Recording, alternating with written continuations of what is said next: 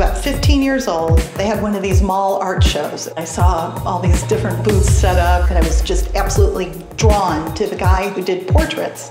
I walked over, talked to him, told me about the tools that he used, the paper that he used. I went home and begged my parents to purchase some art supplies. I went down to Artmart, grabbed some pastels, grabbed the paper he told me to grab, found a magazine photograph, and proceeded to do a portrait based on what this guy had told me.